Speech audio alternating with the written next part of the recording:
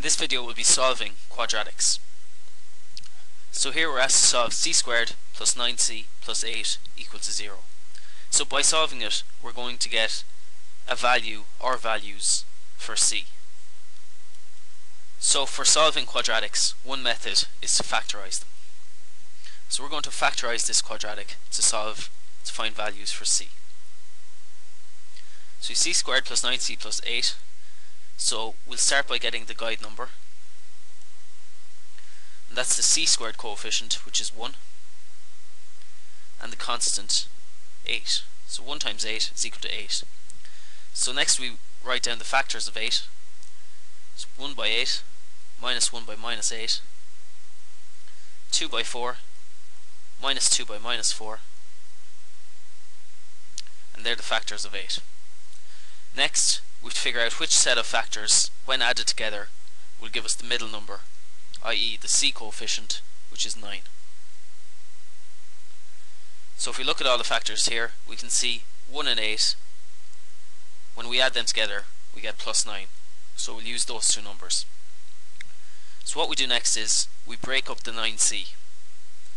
So we've c squared, instead of 9c, we use what we found in the previous step. We'll put in plus 1c plus 8c.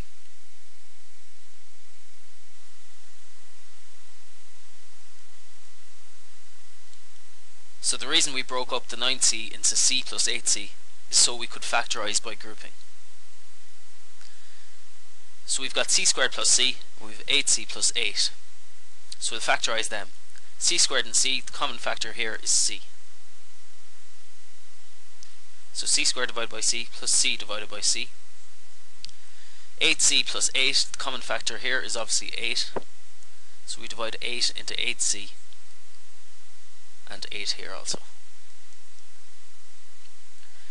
So next we complete our division. So we have c by c squared divided by c is just c divided by c is 1, plus 8 by 8c divided by 8 is c, 8 divided by 8 is 1.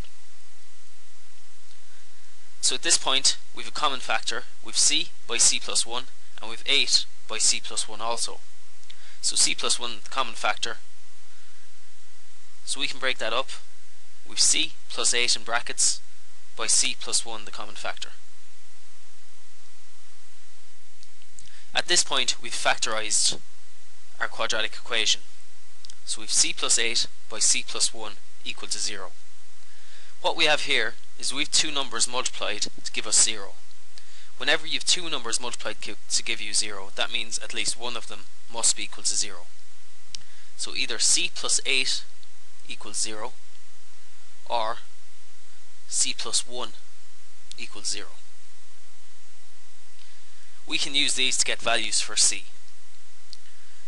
So c plus 8 is equal to 0. We want to get c on its own.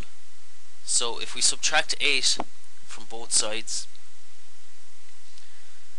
c plus 8 minus 8 will just leave us with c.